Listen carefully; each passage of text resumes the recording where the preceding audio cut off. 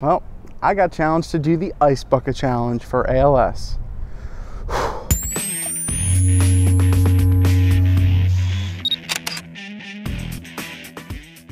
Actually, realistically, I'm not going to do this challenge because I believe it is completely stupid. I'm mainly commenting on the fact that this whole thing does raise awareness for ALS. It's a really important thing. I know people that are going through, tough situations, especially a close friend. But the problem is this whole ice bucket challenge, lighting yourself on fire, by the way, which is completely moronic and idiotic.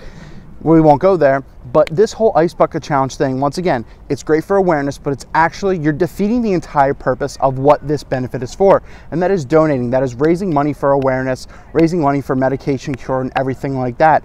By just when you're challenged to actually do this challenge, you are actually, you're not donating, you're not really helping. You're just being like, hey, I'm Eric, I got challenged by blah, blah, blah. And I did by a couple other photographers on YouTube.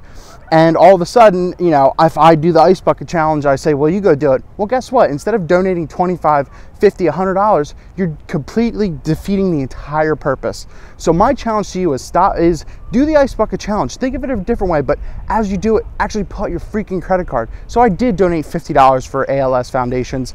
And instead, I'm not going to do it because first of all, I don't feel like getting wet. I believe the ice bucket challenge is completely stupid. But if you want to do it, have some fun with it, but actually freaking donate. Just don't think of it as an excuse. That's all I got. Eric Rossi, the guy with the eye. Ice bucket challenge. Good idea, flawed because a lot of you guys who've done this aren't even ponying up any cash to do it. Donate, actually do something good with it.